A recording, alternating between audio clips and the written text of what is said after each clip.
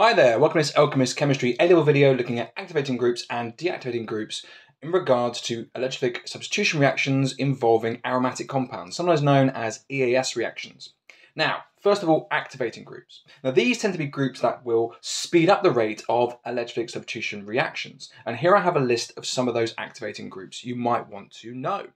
So, just how do these activating groups influence benzene rings to increase their activity with electrophiles in electrophilic substitution reactions? Well, in one way or another, these activating groups will be electron donating groups. They'll be donating electron density towards the pi bonding delocalized ring system itself. That could be via some form of hyperconjugation, such as with the alkyl group, the methyl group shown here, or it could be via some resonance between the functional group and the benzene ring structure, donating a pair of electrons towards the delocalized ring structure, such as in the case of the OH group in phenol or the amine group in phenylamine.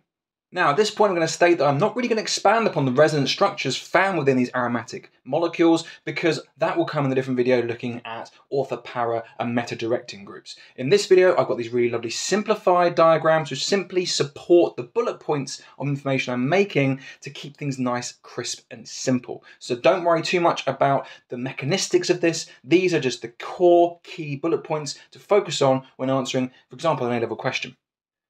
The next point to focus on is the implications of the electron donating nature of these activating groups. They will be increasing the electron density in the delocalized ring itself, as shown by my simplified diagram of my beefed up delocalized ring system here. Or on the other side, I've shown how things like phenol might be operating by overlapping their 2p orbital of the oxygen atom of its group with the delocalized ring itself, creating this extended delocalized ring structure. But either way, both these diagrams show that there is increased electron density in the delocalized ring once those additional electrons have been donated towards it. And that will have implications in how easily it will react with electrophiles.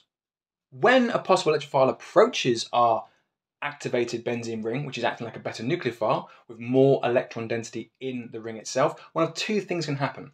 If the electrophile approaching is simply a molecule, it might be more easily polarized, i.e. the electron density in the ring will push electrons within the bonds of that molecule to one side, creating a delta positive.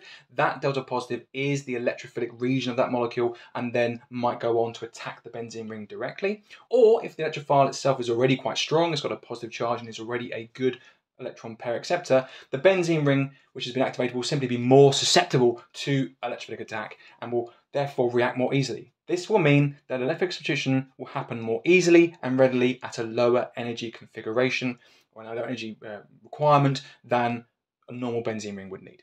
So we've seen what activating groups can do. Now we're going to consider what deactivating groups do to reduce the reactivity of benzene rings to EAS reactions. Here I've got a list of some common deactivating groups you might come across. And the common thread or theme that is linking them all together is that they all possess electronegative atoms, which will be doing a very different job to the positive resonance or the positive hyperconjugation of our activating groups. So contrary to activating groups, deactivating groups are electron withdrawing in nature. They will be taking away, withdrawing electron density from the delocalized ring towards the deactivating group itself. This will have the effect of decreasing the electron density in the delocalized ring system, as shown by my rather emaciated delocalized ring here, which has lost electron density, is bereft of electron density.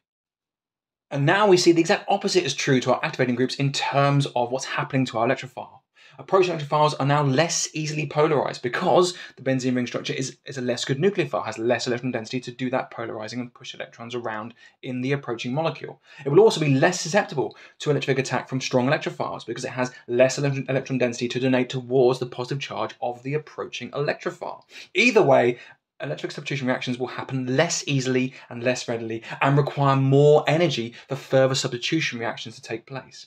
This is reflecting the fact that often the conditions involved, if a deactivating group is attached to a benzene ring, will need to be more vigorous with higher temperatures to push the reaction on further. Whereas with activating groups, you'd need less stringent conditions, possibly not a catalyst or lower temperatures, reflecting the greater ease of the reaction itself.